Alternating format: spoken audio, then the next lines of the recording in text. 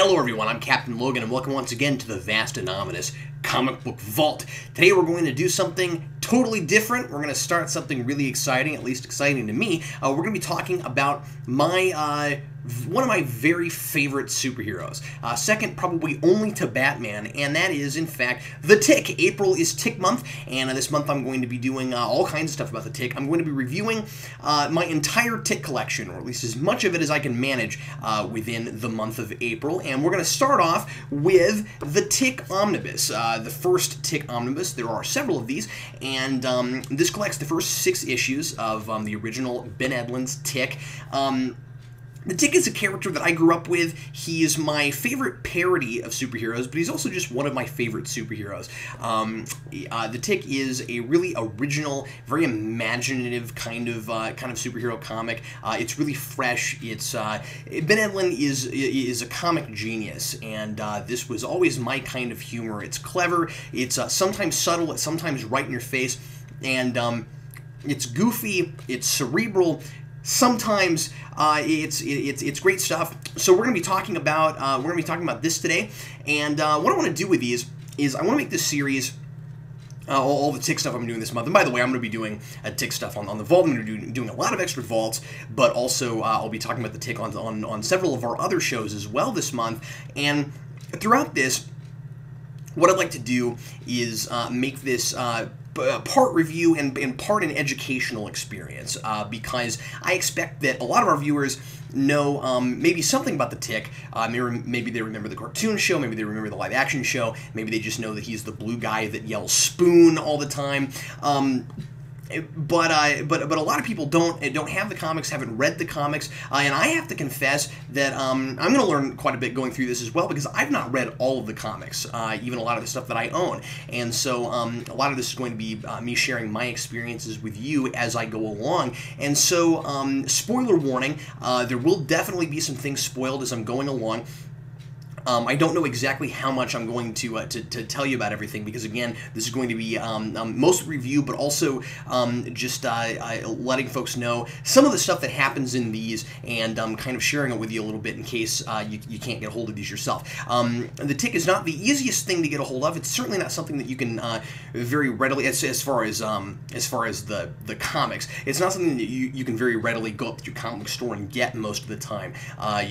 Most of the time, you're going to have to get these things online someplace, because it's really interesting. The Tick is a really underground thing, and one of the things I love about it is that it's the perfect story of the underground comic that goes totally mainstream.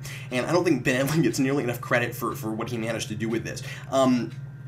In case you don't know, New England Comics is not primarily a comic book publisher. It's not now, and it never was. New England Comics is a group of comic book stores. They're a comic book retailer. If you go to their website, you'll see a lot more ads for DC and Marvel and things than you will for their own comics. And the first time I looked at their website, I was like, what's that about? And it turns out that they primarily just sell comic books. They're a retailer like any other. And what happened was, Ben Edlund drew the Tick as a mascot in their newsletter for New England Comics back in 1986. And it caught on. People loved it. And so he started writing an independent comic book series in 1988. And it caught on. It got really popular, and so New England kept reprinting it as he put out issues. But he had a regular job, and he was just pretty much doing this on the side, and so it took a long time to get the issues out. This wasn't primarily what he was doing, and as I said, New England wasn't even really a comic book publisher. So most of the things New England has published has just been the Tick. They have a whole Tick store on their website, and they've done a few other things here and there, but for the most part, as far as a publisher, all they're really known for is this. And so we're going to take a look at kind of the mind of the Tick, the mind of Ben Edlund as we go along with this. And of course, as we get past the initial run of Tick comics, we're going to find that other folks work on it as well, and we'll kind of compare them and take a look at how different people tried to do the Tick after they took over after Ben Edlund, because it's such a specific kind of tone, and it certainly can't be the easiest thing to write. So what I want to start off with, before we even get into the omnibus itself, this, by the way, was printed in 1995. This is one of the later printings. Like I said, they just New England will just keep printing this, and they've done even different versions of it since then. I mean, there's thicker volumes that have even more of the issues in one now. But like I said, this collects the first 6 issues, and it's Sunday through Wednesday. It says, because the first 6 issues just take place over the span of 4 days. And so we'll take a look at this. But before we get into the story itself, I'd like to start off by reading Ben Edlund's preface, and I'm going to do this with each of these omnibuses because I'm sure a lot of the folks watching this aren't actually going to get this in the omnibus and aren't going to be able to take a look at it. And so for each of these, I'm going to go ahead and read these so that we can get a little bit of a sense of what Ben Edlund was like when these were published, and what was going on in his head when he was writing the Tick. And by the way, if you don't know much about Ben Edlund, I should also mention that he's gone on to be extremely successful. He was one of the producers and writers on Angel, and he's as far as I know, he's still the showrunner of Supernatural, and he's done some great stuff. And if you remember, if you watched Angel and you remember much about that show, he wrote the Puppet Angel episode, Smile Time, which, if you really think about it, is very much his kind of sense of humor. If you read any of the Tick. So anyway, here's his preface, and it reads: "Our fervent hope is that this collection will fall into the hands of people out there who have never seen the Tick, and that after reading the omnibus they will become avid fans. Actually, our most fervent hope is that the country's single-minded devotion to the Tick will be so staggering we'll have to create a merchandising empire that would make the new kids on the block look sincere. To that end, we ask you to please put this book on your coffee table and force your guests to read it." These 6 issues represent a lot of time and thought. Lots of care and unnecessary precision went into the creation and production of these comics, and that makes things like the omnibus very gratifying. As you can see, when I started doing this, I had a lot to learn. The change in art and plot structure from the 1st to the 6th issue is evidence of that. When the Tick was first published, we pretty much assumed that it would run maybe 2 or 3 issues and be canceled. This was in the turbulent wake of the black and white explosion, and the market looked bleak. To our surprise, sales in the first 3 issues were very strong, and the demand for the book increased every issue. Exciting! Now we have a very enthusiastic readership, which nags us to get the book out more often and sends us deranged letters of praise and conspiracy. I suppose it would be appropriate to thank all those people who have given me money to work at home so I never have to bathe, shave, or wear itchy suits, or play racquetball with coworkers who want me dead. So thanks. So now that we've looked at the preface, let's go ahead and get into the book itself. We're going to look at each of the issues very quickly, and here is the very first page. So we open up looking at the Tick in an insane asylum, and he gets released. We know very much. We know very little about him, but he seems to be this very crazy person who wants to be a superhero, and it's a really good start for the Tick because he seems like a lunatic. A lot of people think that he's crazy. He doesn't seem to know anything about his own backstory or who he is, and that's part of the parody of the comic.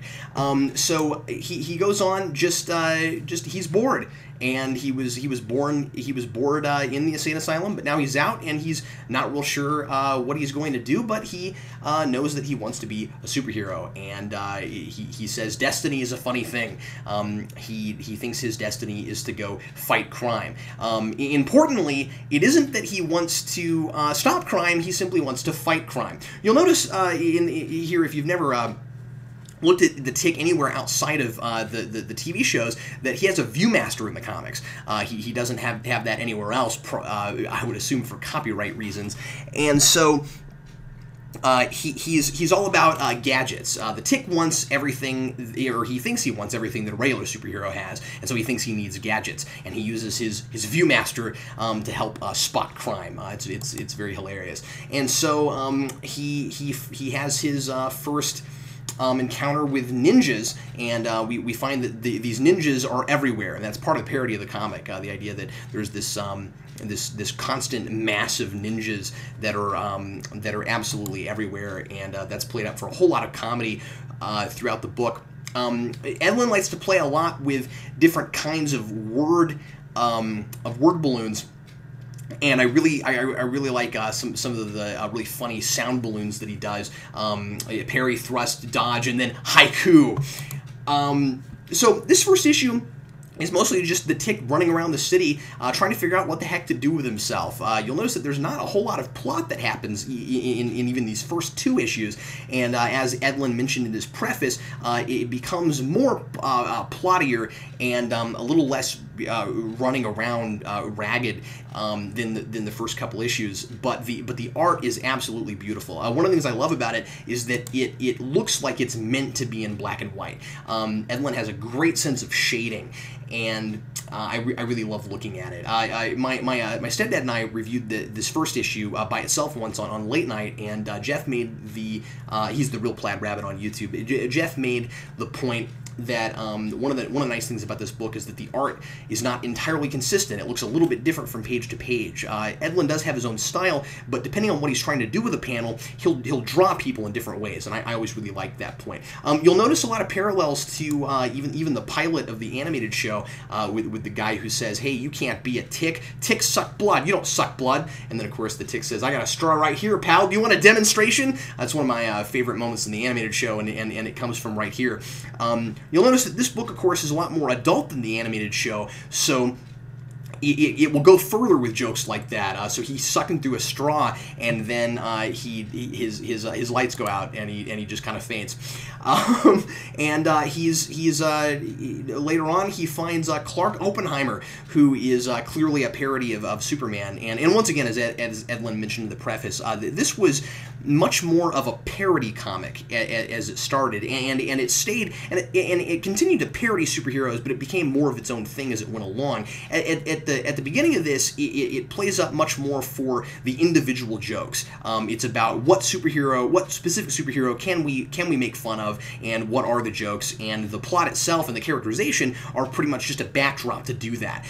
So one of the funnier ideas I think is when we first see Clark Oppenheimer here, we see the Tick here just kind of freak out with this kind of nonsensical yeah, and it's in a word balloon that looks kind of like the Superman symbol. I think that's a neat touch.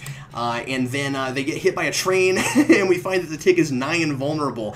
And of course Clark's like, hey, nigh, what is nigh? And so there's a moment in here where he starts asking the Tick, because basically the Tick just annoys the crap out of him. He's supposed to be the city's superhero. Clark is. He's the Caped Wonder. Naturally, of course, he's Superman, but he's the Caped Wonder.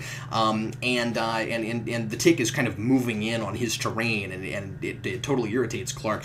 And so this thing mostly is just parroting Superman. Clark works at the World Planet, which is one of my favorite jokes. I love the redundancy of that. It's both the world and a planet. It's the World Planet. He works for his editor, instead of Perry White, is Perry Beige.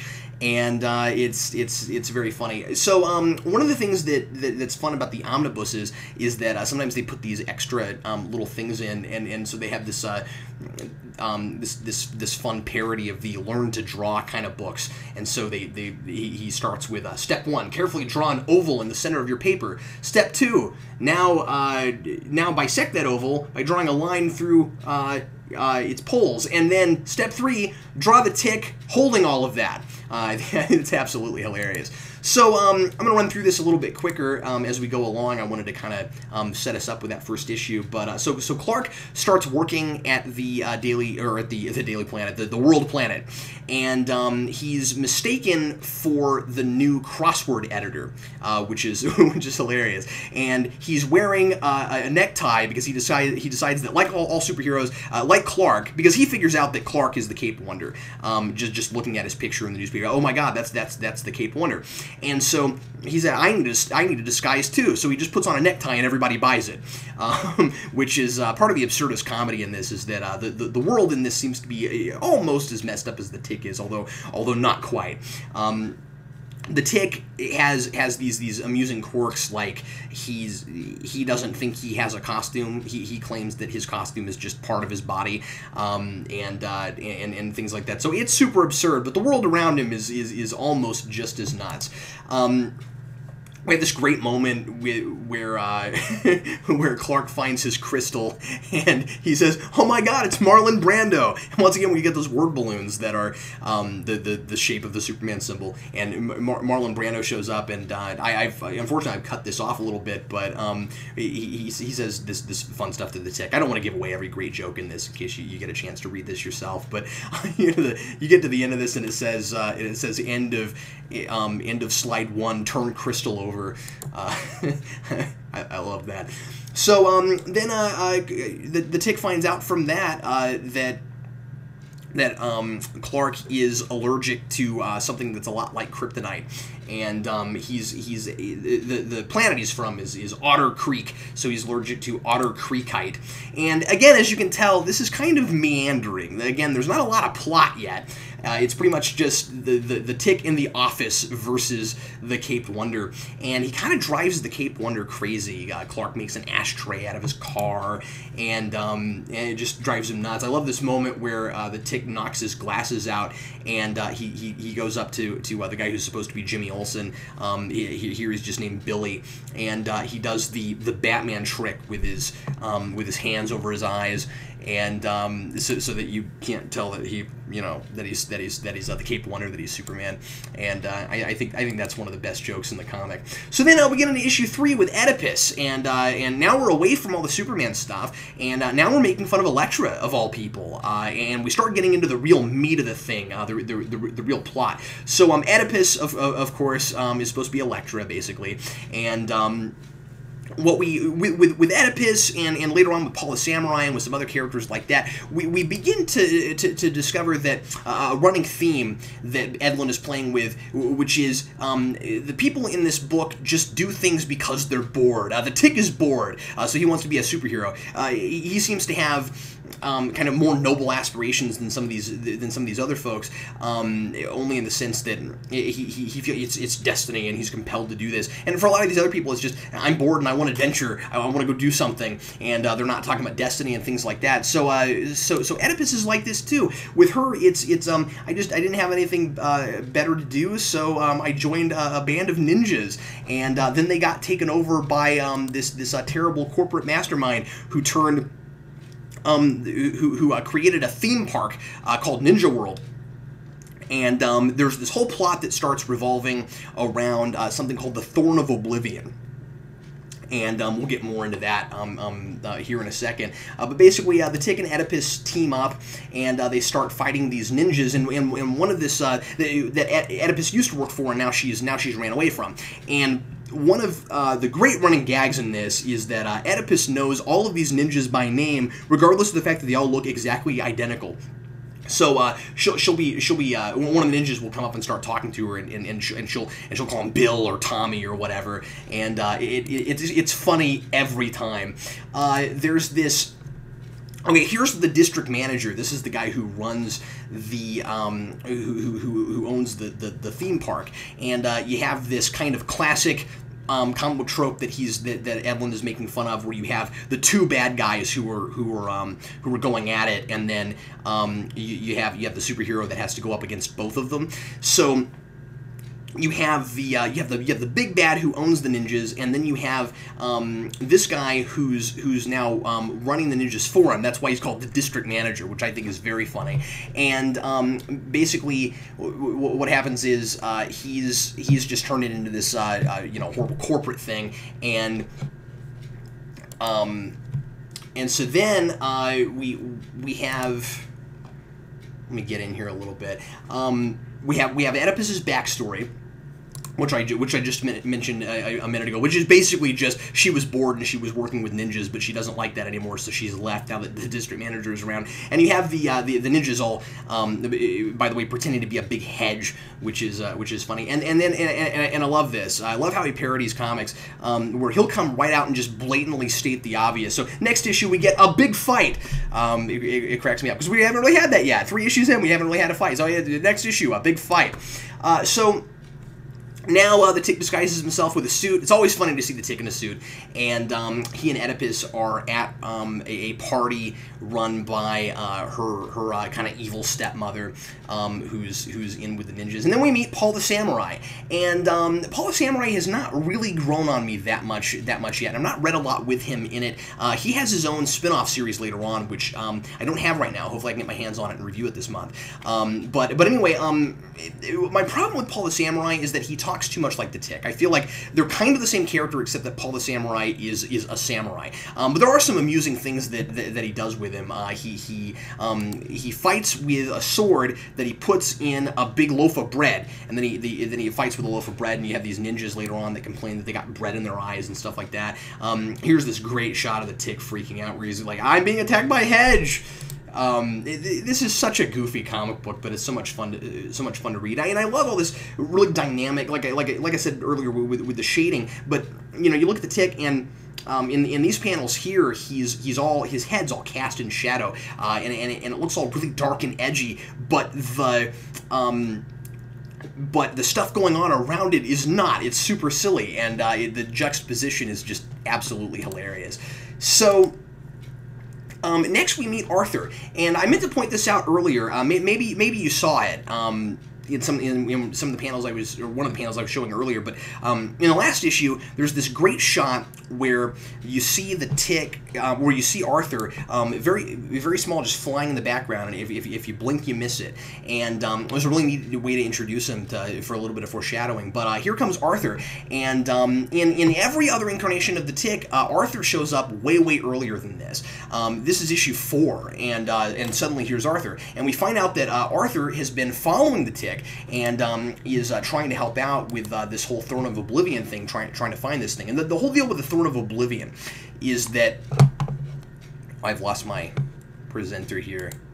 Okay, there we go. The whole thing with the Throne of Oblivion is basically that it's the special artifact. Of course, Edlund's making fun of artifacts, which I love because if you know me with Rewind, I get really irritated sometimes with artifact plots, where everything is about going and finding a thing and not enough about developing characters. It can be too lazy. So it's really funny that Edlund uses it here. And the Throne of Oblivion is just this thing that the ninja think if it gets destroyed, it destroys all the ninjas. They just all go away.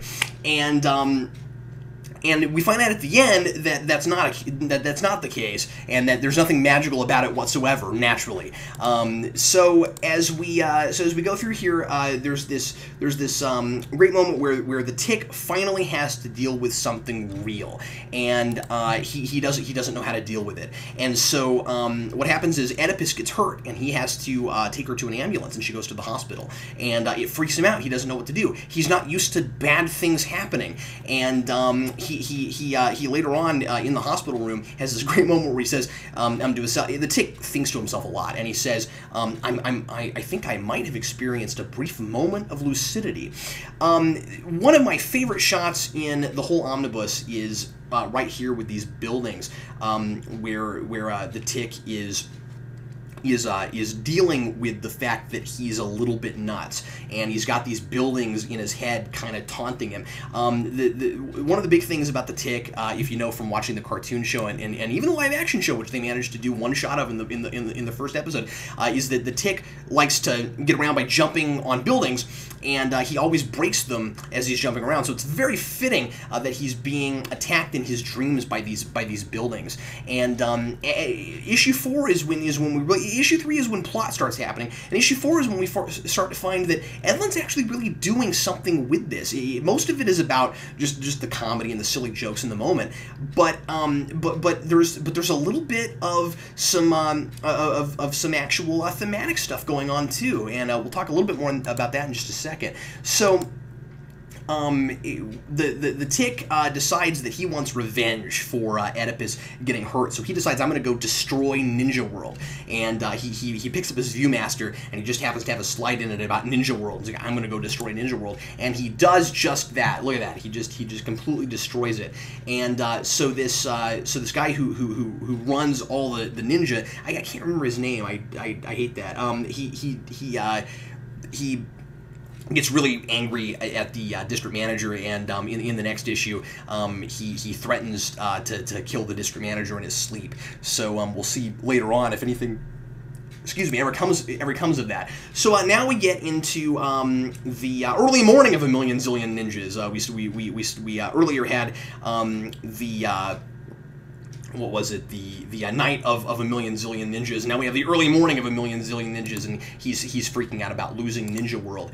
And so now the Tick is in the hospital room, like I said, having to deal with his brief moment of lucidity, and it turns out that Oedipus is okay. And so then he, with the help of Arthur, finds the guy who runs all the ninja, and he bluffs. And well, he claims he's not bluffing. He says the Tick never bluffs, but he's got the Thorn of Oblivion. Thanks to Arthur, they managed to get it. And as you can tell here, it looks like a giant piece of candy corn, which the Tick mentions. It looks like a giant piece of candy corn, and he accidentally drops it because, of course, he's the Tick, and he does things like that. And so then it crashes, and of course nothing happens. But because the leader of the ninja jumps after it and falls to his doom, it means the end of the ninja. Of course, they don't all die like they thought they would with the end of the thorn, but it breaks up the group, and so suddenly Arthur starts kind of giving the speech, which is funny because we haven't had the Tick have a big speech yet, which he does all the time in the shows. It's really Arthur who makes the first big speech. And again, thematically, we find that Edlund's actually doing something with this. And what he says is that the thorn was a catalyst. It wasn't something that was actually magical and would actually destroy all the ninja, but it was a catalyst that got things in motion because they believed that it would. And he then makes a parallel between that and the Tick, and he says, Tick, you too are a catalyst. You are a magnet for adventure. And he says, I can't find adventure on my own, and that's what I want. And once again, like all the other characters in the book, he's bored. He's got nothing better to do, and that's Edlund kind of talking about the monotony sometimes of our just regular American lifestyle. You get up, eat some breakfast, you go to work, you come home, you have dinner, and you go to bed. And that kind of monotony of life. And Arthur, in every incarnation, is an accountant. He leaves that business. He puts on his moth suit, and he wants to go out and save the world. And but what he says is, Tick, wherever you go, adventure follows, and you, like the thorn, are a catalyst. You get things going, but in a pleasant, optimistic kind of way. And I think that's really neat. So then we kind of interrupt all that halfway serious stuff with, my God, I have pockets. The Tick pulls money out. I don't know where he gets money. It's not like he works or anything. But that's one of the funnier moments in the book. And then the Tick is not the one in this who says, "Hey Arthur, let's why don't you be my sidekick?" In both other incarnations, he does that. But here it's the reverse. Here it's Arthur who says, "Hey Tick, I want to be your sidekick." And the Tick's like, it takes him a minute to get his mind around this. He doesn't really understand why he needs a sidekick, and but he finally agrees to it.